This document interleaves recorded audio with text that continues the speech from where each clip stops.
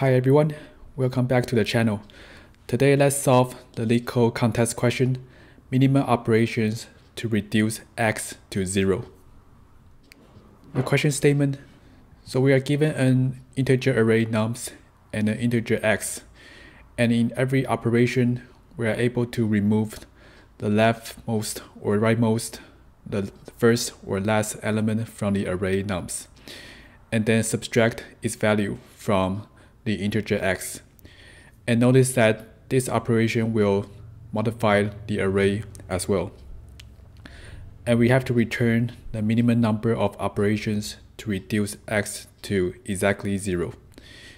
And if it is not possible, then we will return a -1.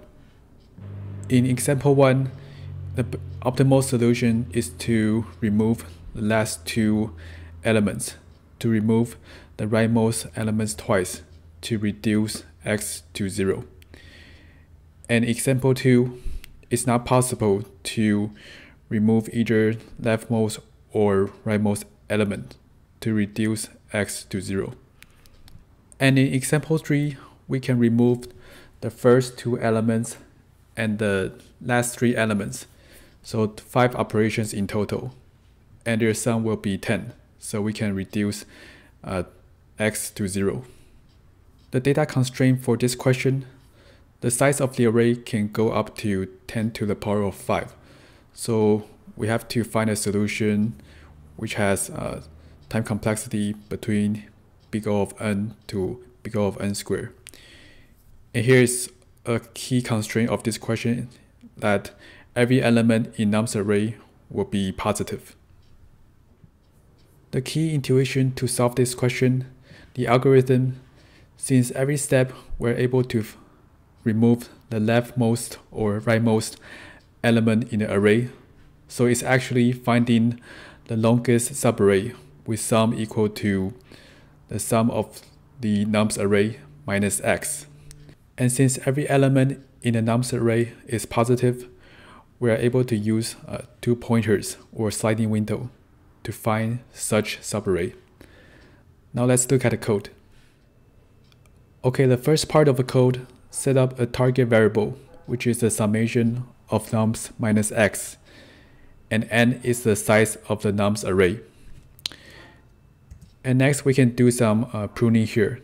So if target is smaller than 0, and since every element in nums array is positive, it means that it's not possible to fulfill the requirement. So we will just return a -1 here. And if target is equal to 0, then it means that the summation of the nums array is exactly x. So we will just return the size of nums, which is n.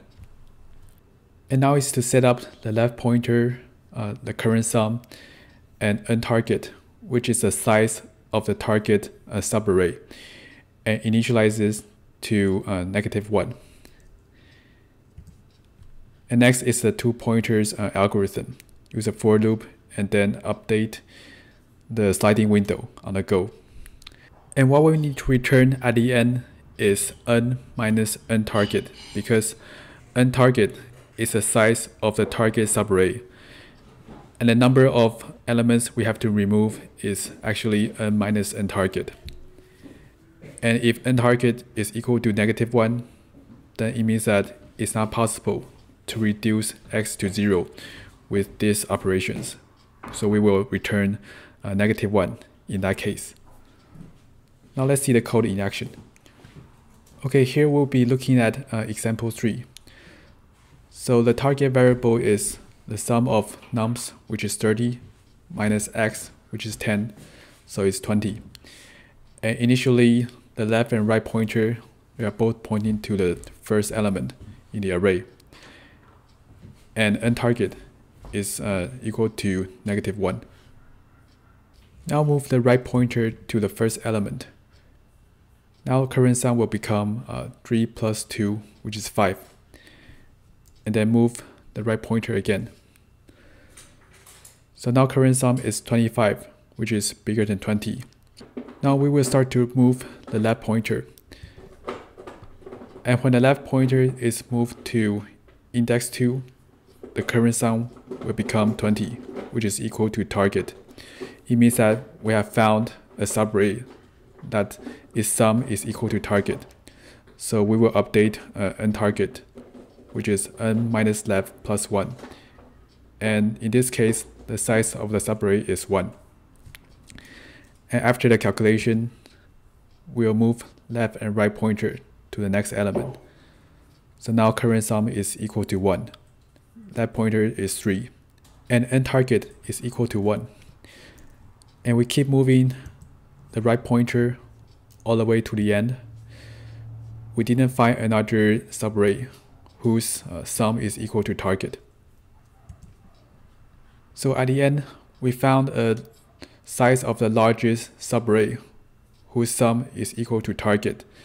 It means that we have to remove the first 2 and last 3 elements in order to reduce x to 0. So we have to return 6 minus 1, which is 5, which is the answer for this example. And this will conclude the algorithm. Finally, let's review. So this solution is to transform this question to find the longest subarray with sum equal to the summation of nums minus x. And because every element in the nums array is positive, so we are able to use 2 pointers or sliding windows to solve it.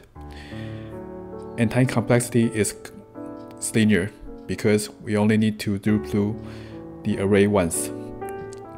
And space complexity is big O of 1. And that will be all for today. Thanks for watching. If you like this video, please give it a like and subscribe to my channel, and I will see you in the next one.